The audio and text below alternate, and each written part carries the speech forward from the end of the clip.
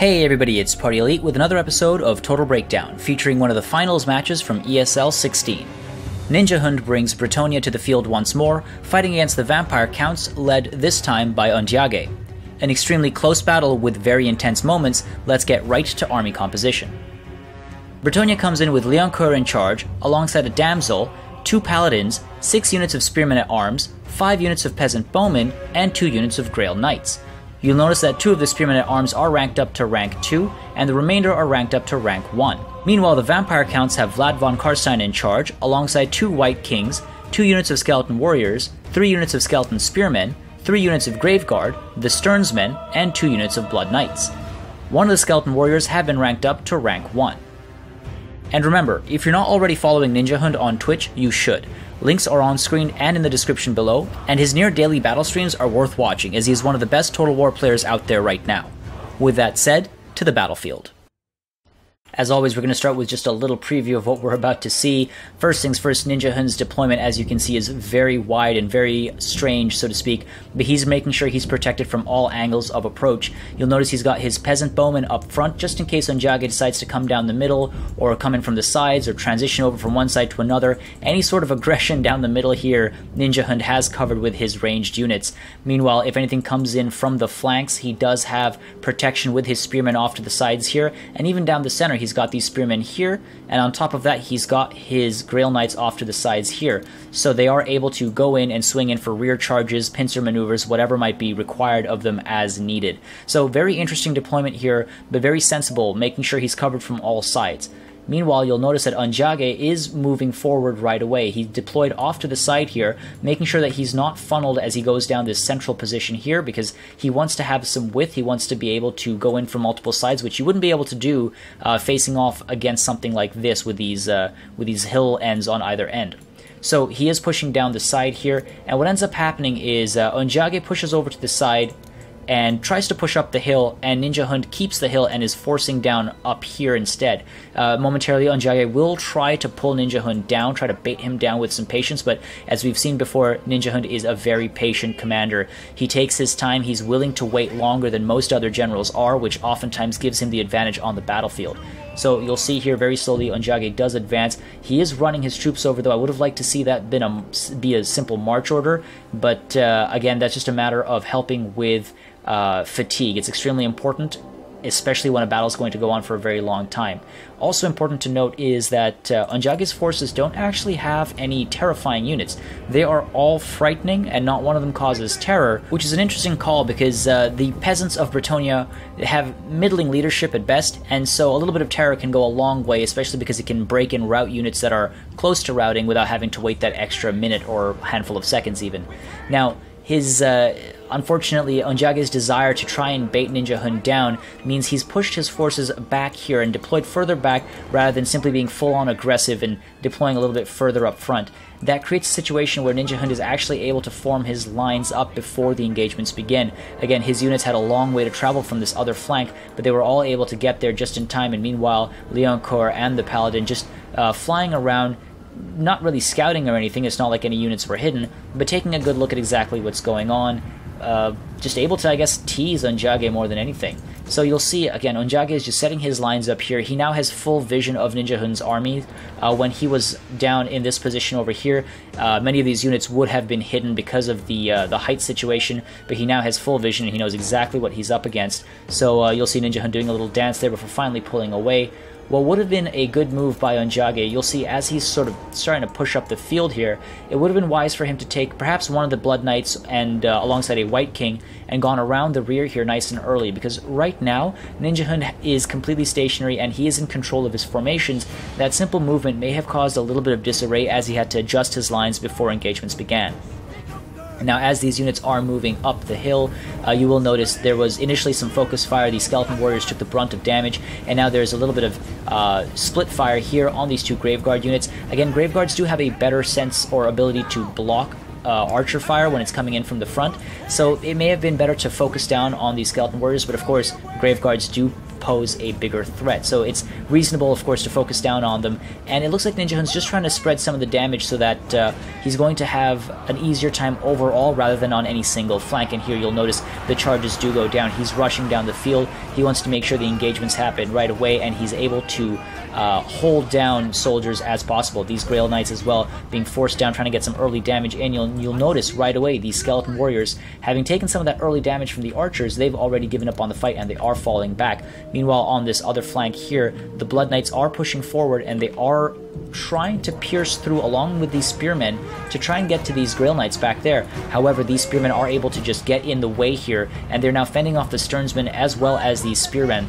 Of course, these Grail Knights do come in to assist and cause some damage, and meanwhile on this main battle over here, you see a lot of magic going down, quite a bit of abilities being popped as well. We have got the Sword of Quran dropping alongside the Curse of the Midnight Wind. As I mentioned in the previous battle, that is a great combination. It basically negates a bunch of these units here that are clumped up. So great cast there, allowing Bretonnia to take advantage of this situation because most of these units now are largely negated. And with Leoncoeur in there as well, it was extremely helpful because he can now cause damage to von Karstein without having to worry about too much damage himself. Unfortunately, Master of Beguilement has also gone down, so that does help counteract the value of Harmonic Convergence that has also gone down. So like I said, there's quite a bit of spellcasting and ability use here, just trying to gain that advantage early on. It's extremely important, especially when you're playing as Bretonnia, because the longevity is not their strength. You'll notice also this cast just slightly affecting this unit of Graveguard here, so great placement there of that cast. That widespread helps a significant amount overall in this combat. Now you'll notice also these Blood Knights finally being peeled back and pushed aside to come up from the rear there. However, some of these Peasant Bowmen were targeting those Blood Knights, so they are tracing them as they run around that side. Meanwhile, on this side over here, you'll notice the Skeleton Warriors are sort of relaxing a little bit.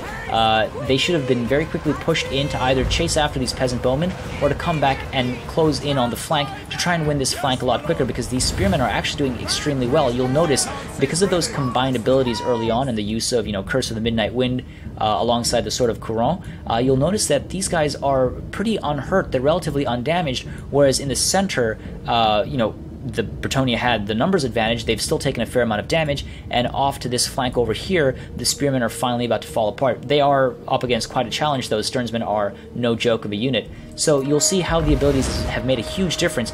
Even though these guys were up against the White Kings and Vlad von Karstein, they've managed to survive.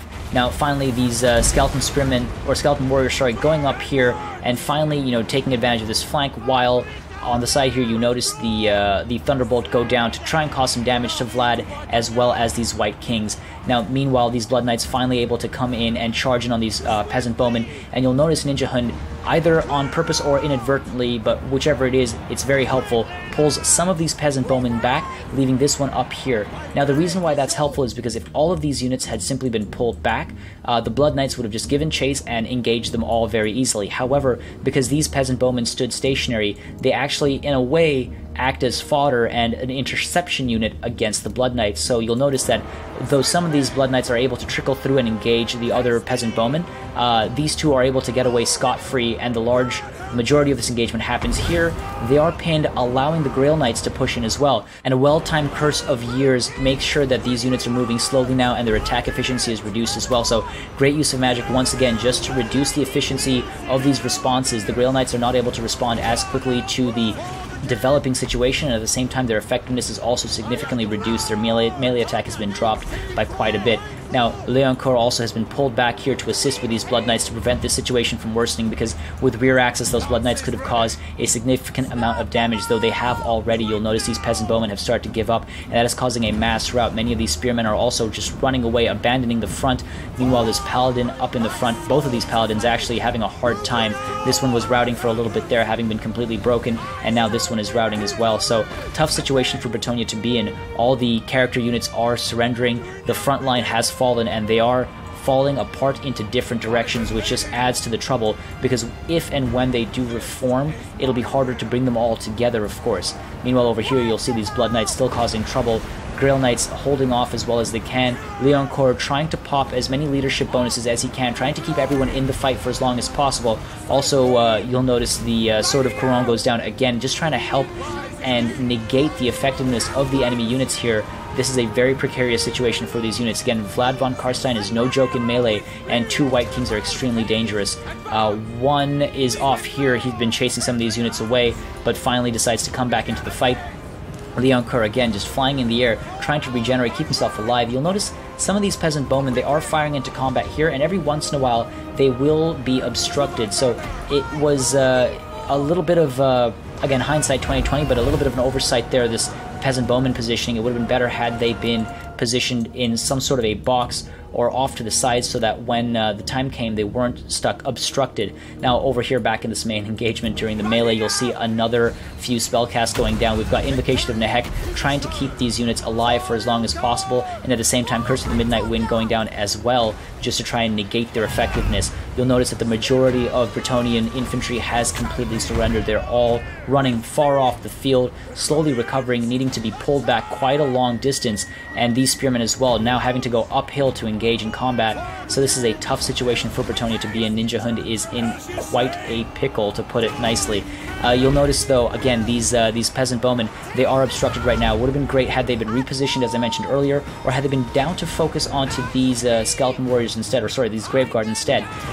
Also, these Graveguard off to the distance here, they had been stationary for a little while, finally being pushed in now to engage. Again, same situation here. These peasant bowmen, if they'd just been engaged, that trickle damage would have been taken care of nice and early. Meanwhile, these skeleton spearmen, however, they have the right idea, coming in from the rear here, causing a bit of a situation once again for Ninjahund.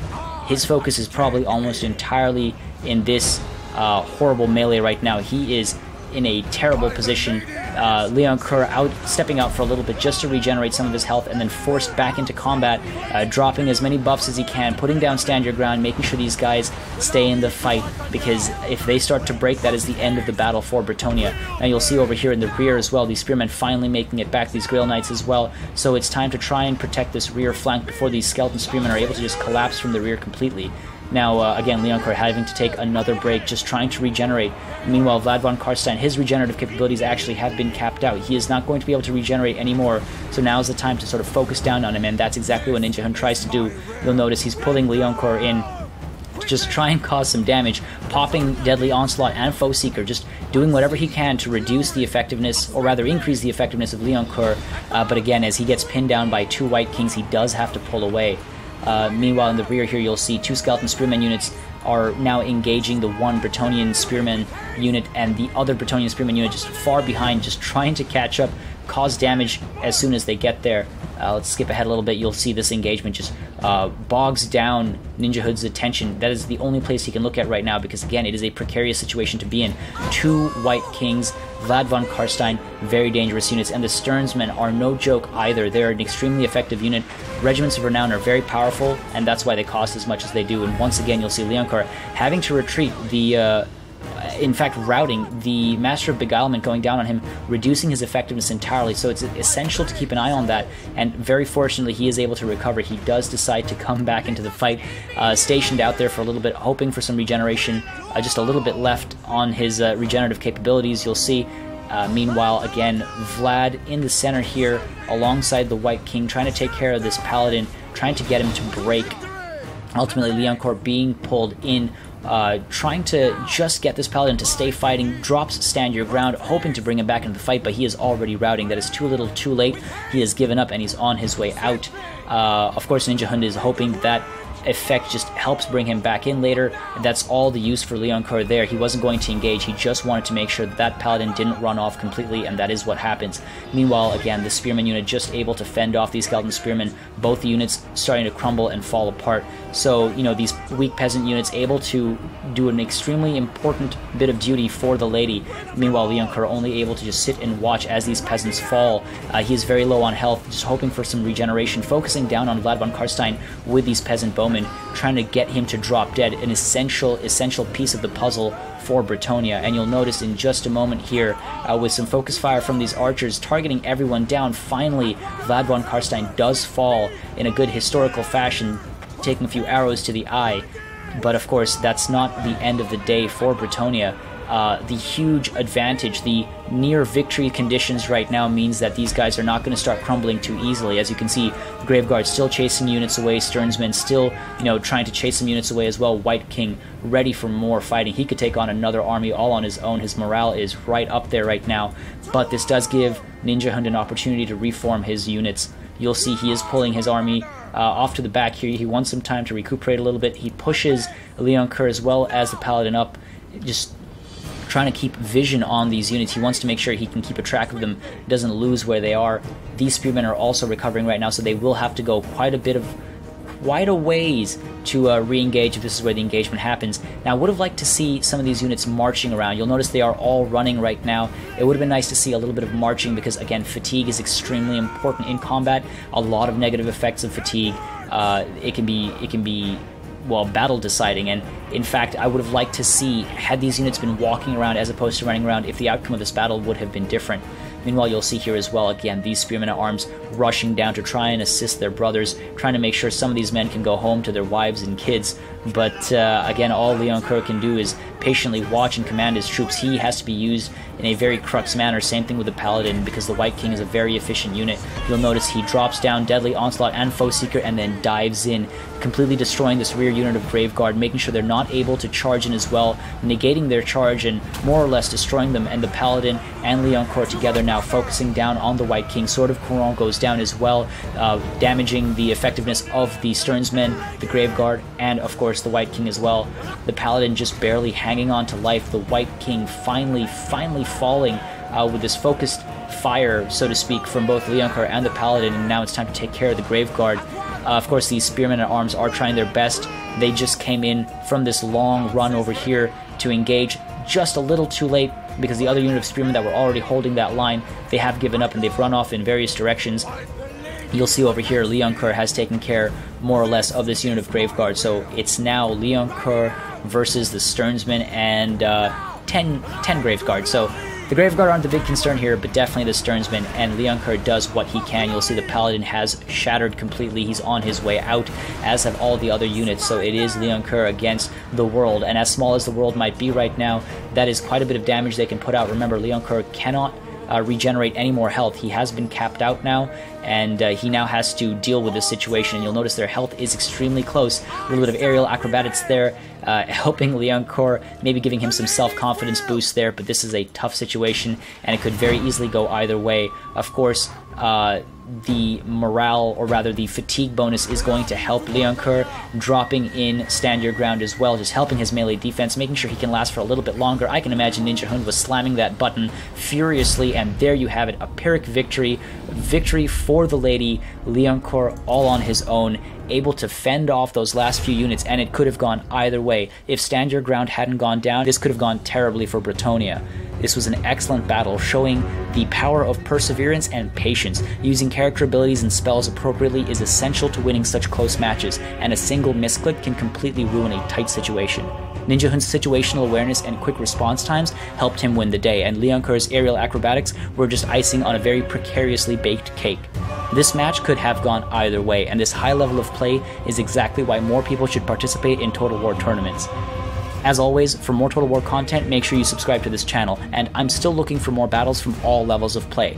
I have quite a few submissions. I still need to go through them from the past, but new submissions are always welcome, especially since they integrate the new meta. With that said, thank you guys very much for watching, and I'll see you on the battlefield.